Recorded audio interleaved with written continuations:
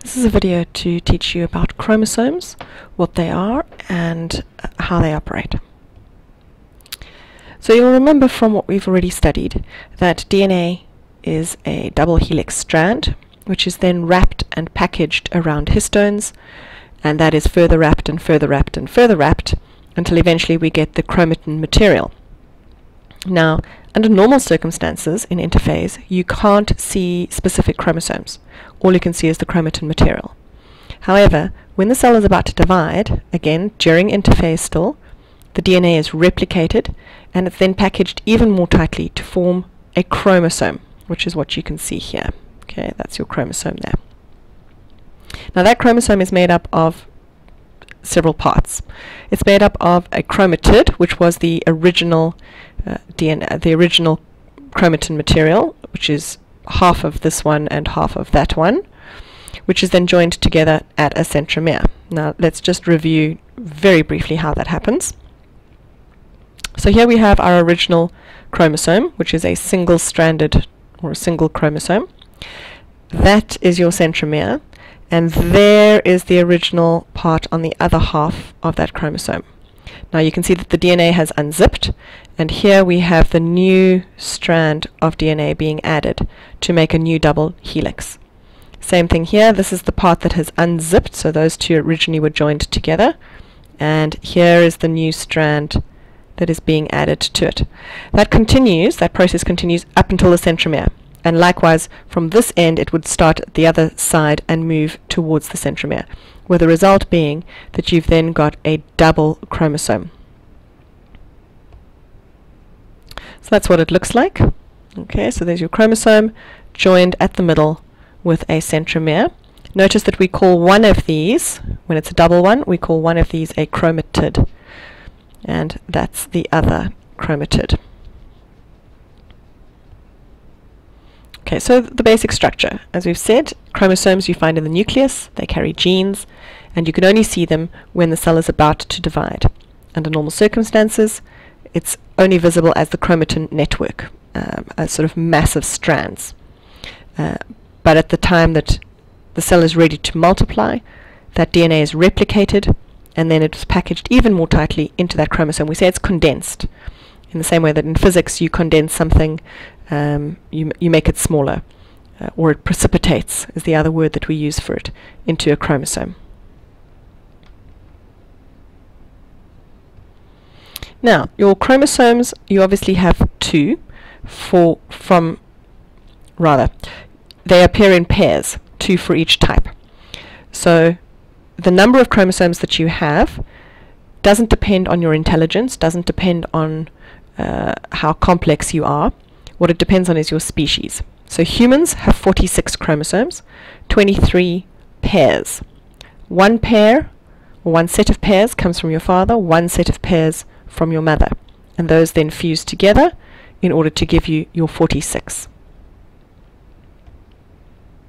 If we look at sunflowers, sunflowers have got 34 chromosomes.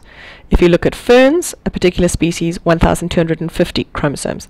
So as I said, the number of chromosomes doesn't determine how complex you are. It's just simply a feature of a specific species. Now we use these terms diploid and haploid to indicate how many chromosomes you have and how many pairs you have. So under normal situations, you have a diploid cell. That diploid means that it has a pair for each of them. So if you've got 26 pairs, or as a human, you've got 23 pairs. That is the diploid state. And that's what is normal in most organisms.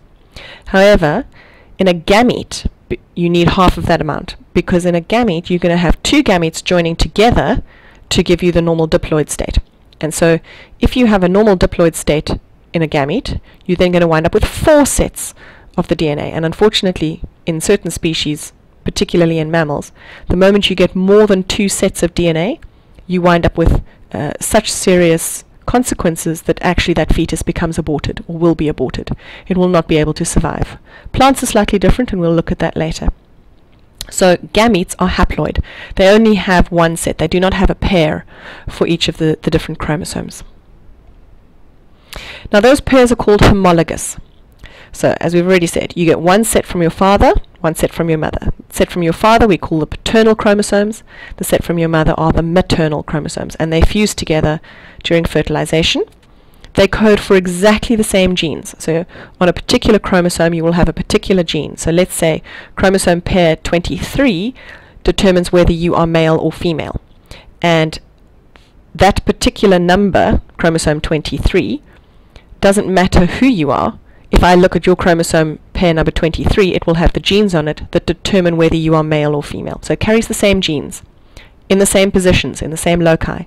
However, those genes might have different alleles. Remember that an allele simply means a different expression of that gene. So if you've got blue eyes versus green eyes, if you're tall versus short, those are different alleles, variations of a particular gene. So karyotype is how we visualize these things. Now a karyotype, what has happened is that we allow the cell to replicate the DNA, and then we stain it, we fix it, and we stain it under with a particular stain, and then photograph that. And then we literally cut up that photograph and rearrange those chromosomes on a grid so that we can actually identify the different chromosomes that are present. So this is the process. We usually have some sort of DNA sample, blood, saliva, skin cells, whatever. Usually it's blood because blood is the easiest to identify. At that point, we then harvest those cells and we use a drug to force them to replicate. So we artificially make them think that they're about to go through mitosis or meiosis, that they're about to replicate, and so the chromatin material then condenses or precipitates into chromosomes. At that point we add another chemical which fixes it so that they can't then continue on and actually divide. We then put those cells on a microscope slide, we add a stain, we take a photograph through the microscope, which you can just see here. That's the photograph, and then we cut that up and rearrange the pairs. When it's rearranged, it looks something like this. So here you can see that for each of, and this is obviously a karyotype for a human being because there are 23 pairs. For each pair you can see there's one and there's the other. Okay, and you can see that in each of them it's a double chromosome for each of them. There's one and there's its pair. There's one and there's its pair. If you come down here, there's one and there's its pair. Now chromosome 23 in humans is what determines our sex, and that's a very special set of chromosomes. We're going to talk about those ones in just a minute. Notice that most of them have a sort of X shape, which is fairly typical. We're not sure from this diagram which is the paternal and which is the maternal, but you could assume that that is the paternal one and that is the maternal one, and that they've each replicated. Remember, in normal circumstances, if you look at a cell during interphase, the chromosomes appear as single chromosomes. They don't have that X shape. They just look like a long stripe that's had a little waist pinched in at the middle. It's only just before mitosis or meiosis, just before cell division, that single chromosome will then replicate itself to become this double chromosome that has the X shape. Alright, so here we have a double chromosome. You can clearly see the two chromatids with the centromere in the middle. This is obviously a schematic diagram. It doesn't really look exactly like this, but this is how we represent it. And you can see the banding pattern on it. Now that banding pattern shows up only when we stain the chromosome. And what that indicates is different regions on the chromatid. Each of those regions will contain hundreds of genes. But we can identify the region and we can identify which genes come from those regions. And that's what the Human Genome Project set out to do, and they have actually sequenced all of the genes that are present in the human genome. So they can tell you on each chromosome in each region what gene is found there. Alright, so I said we would talk a bit more about chromosome pair 23.